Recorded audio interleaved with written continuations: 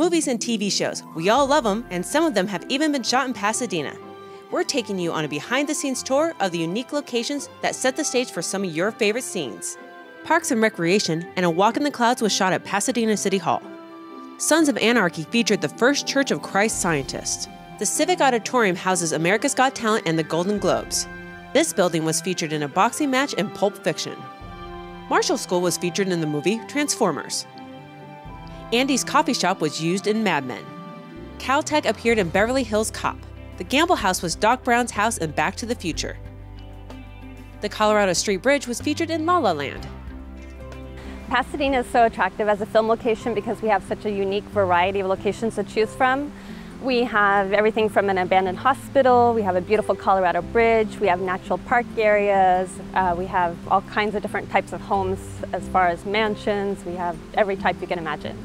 The Pasadena Film Office has a 3-day turnaround. We offer over 1,000 locations for filming, and we have a very friendly film staff here at City of Pasadena Film Office. The fun part of my job is getting to know what's filming currently and knowing about the big movies that are coming out before anybody else does. Some of the recent TV shows we've had here are the HBO show Veep. We've also had Showtime Shameless just yesterday. We also get the Amazon show called Transparent, films here quite a bit. We have a lot of recurring TV series. The only restricted area for filming is Old Pasadena, and that's only on the weekends. So we do receive quite a few requests to film at the Castle Green. It's a very popular location. It's very beautiful. It has the Central Park right next to it, and it's very easy logistically to film there. Welcome to the Castle Green.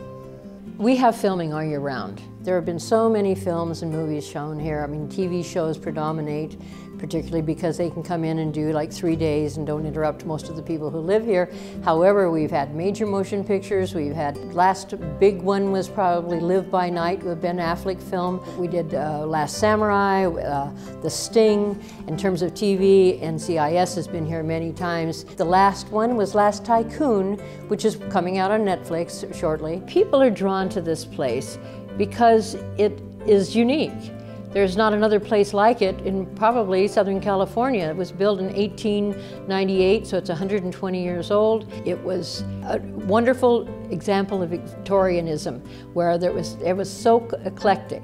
You had, the architecture was done in Moorish, Victorian style, and Spanish colonial, so that it really brings in a lot of things. So people, particularly film people, like it because it works for everything. It works for, people just come here, the location managers come here because they love it. They love the fact that they can do 5 or 7 shoots in one location, because there's a Moorish room, which we're standing in, a Turkish room, there's a grand salon that is very Victorian, a ballroom, and of course the wonderful exterior, which is mainly Spanish colonial.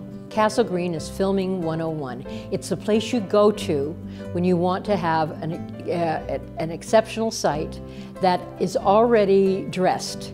Basically, they don't have to do much in the way of dressing this location. We also receive a lot of requests for filming at the Pasadena Museum of History over on Walnut. It's a great location. We have recurring series Drunk History that films there quite often. This is the steps of Fenya's mansion, which are on the grounds of the Pasadena Museum of History. The mansion was built in 1906, and about 6 years after it was built, the owner of the mansion, Eva Scott Fenyas, entered into her first film contract with D.W. Griffith. He filmed a 17-minute short film here known as The Queen's Necklace. It was a silent film, of course, and the grounds were crawling with people dressed up in medieval costumes, holding up false trumpets, fair maidens, and such. Mrs. Fenyas continued her love affair with the movies, and over the next decade she hosted several more films here. Such luminaries as Douglas Fairbanks, Tom Mix, Harry Carey, they all filmed here at the Gardens. And Mrs. Fenyas has in the archives at the Pasadena Museum of History, in her personal photo albums, signed photos from many of these stars, as well as notations saying how much she enjoyed having them on the grounds at the museum. The museum has kept up the tradition of having filming on the grounds of Fenya's mansion, and over the years it stood in for the White House many times. We've hosted scenes from the West Wing here. Most recently, The Social Network by David Fincher was filmed here, the children's TV show Gortimer Gibbons, and the biggest one that I've ever seen was Beyoncé's Formation video.